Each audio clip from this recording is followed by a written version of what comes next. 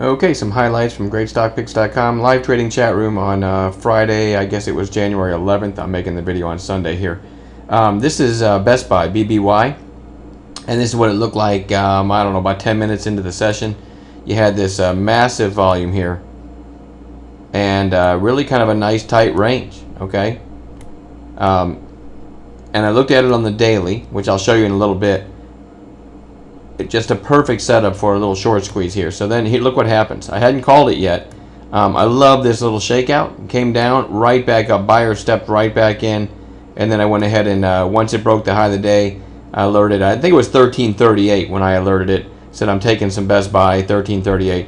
My stop was going to go a little bit arbitrary, but about 20 cents below. Look what happens. Just keeps grinding higher. You start to get some nice shape here, and then I became a seller into some of this shape. When I say shape, our members know what I mean. If you haven't seen too many of our videos, if you loosely connect the bottom to the candles here, you start to get this kind of shape up where you get the shape change. The candles get longer, the volume gets bigger. Great time to become a seller. I never sell all, I sell some because you never know, right?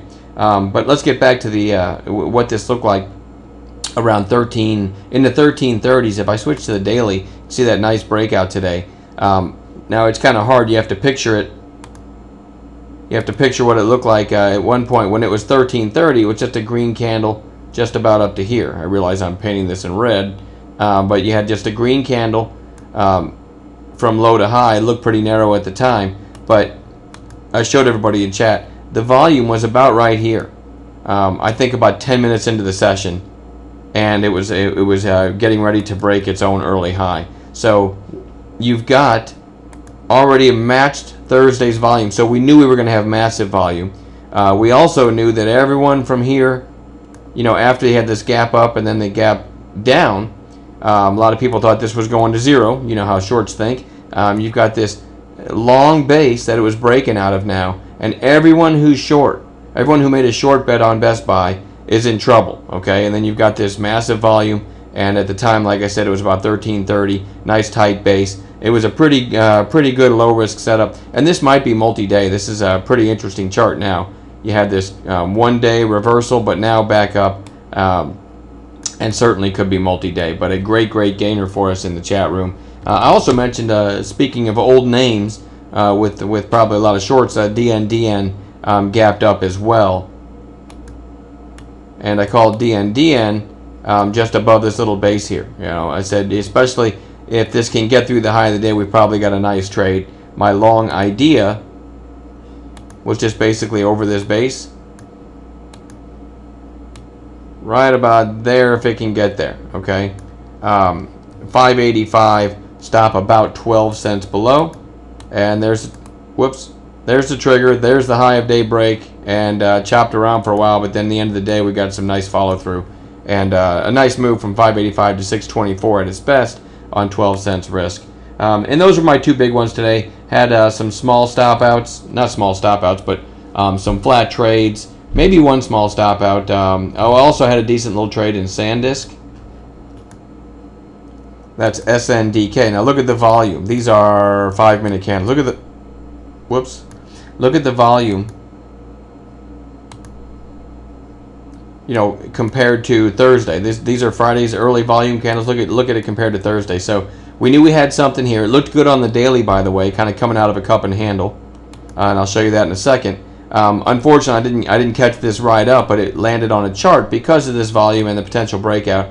And then when it came down, it kind of just started flagging in a very narrow range.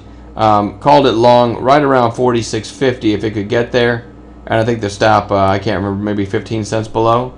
And I'm trying to go slow because there it is. Triggered fast. I got filled at 46.53, and as I teach, I was already a seller of some. That's a gift. Whenever you get a candle like this in your favor, you know, I sold a chunk. Now I kept a chunk too because we had the high of day just to the left. This could have broken through the high of the day and continued this breakout.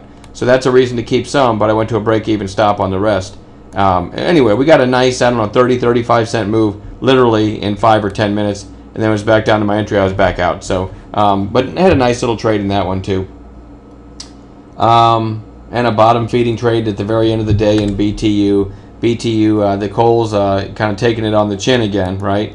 But BTU grinding down all day and then started to get that shape change we look for called it long right about there. First break of a previous 5-minute candle, low of day stop. This certainly isn't worthy of a highlight video, but I'm just looking at my notes. It's Sunday. Usually I make these videos right after the market closes, so we did get a little scalp here on that setup. The reason for the call, you had the shape change, plus BTU is hitting the 100-day and the 200-day on the daily, plus some price support. So this is actually in my notes. We'll see how the calls do on Monday, but this might be a group to watch for a bounce now. I mean, you can see 1, 2, 3, 4 days in a row, and the 4th day pretty good size, down to the 100-day, the 200-day, and some price support. So we will be watching BTU on Monday.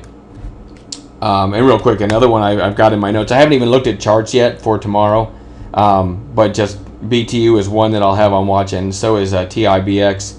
After the gap down, it's been grinding higher, another pop, and now coming out of a base on decent volume on Friday. So this will be on long watch for our chat room on Monday too. But I've got a bunch of charts to look at tonight, and I'll probably make a video of what I'll be looking at this week as soon as I take a gander at some charts. All right, have a great rest of your Sunday, and we'll see you guys on Monday.